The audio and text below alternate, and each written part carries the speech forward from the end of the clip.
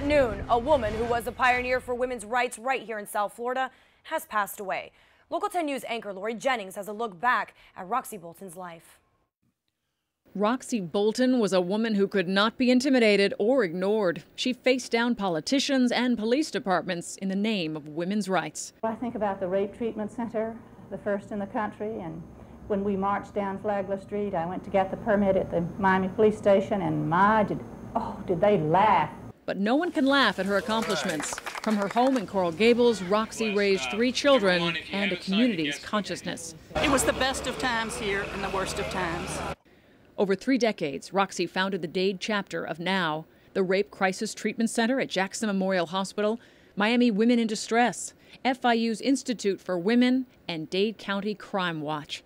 In 1990, she came out of self-imposed retirement to fight for women who were fired from Howard Johnson's. I will go before every group that I can speak to. I will do everything that I have to do to ask the people of this community to boycott Howard Johnson's. 2 decades earlier, Roxcy demanded that a local department store open its men-only dining room to women.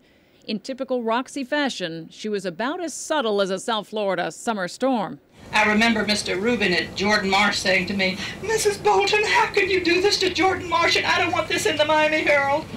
And I said, "Well, why are you so opposed to women eating with men?" Oh, and he was swallowing here. You know, when somebody's got a problem, they start swallowing.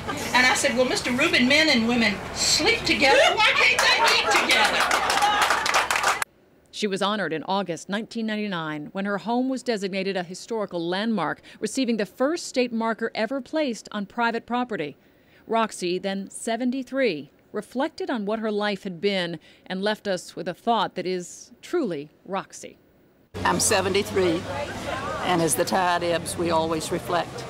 We want to make everything right. I want to be a better person, have no regrets. Trust me, no regrets. I did it my way. And that was Laurie Jennings reporting for us. Roxcy Bolton led the effort to create yet another first for Florida. Women's Park was established in Miami-Dade County in 1992 as a tribute to past and present female leaders here in South Florida. What an inspiration, huh? Absolutely. Oh.